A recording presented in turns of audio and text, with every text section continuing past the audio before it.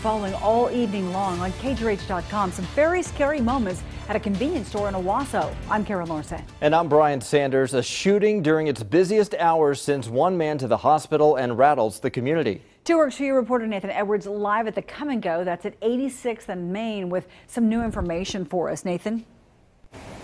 Well, Karen and Brian, let's first take a look behind me. You can see that there's still some yellow caution tape up, blocking off some of the gas pumps. Actually, there at pumps 1 and 2 is where the shooting actually took place.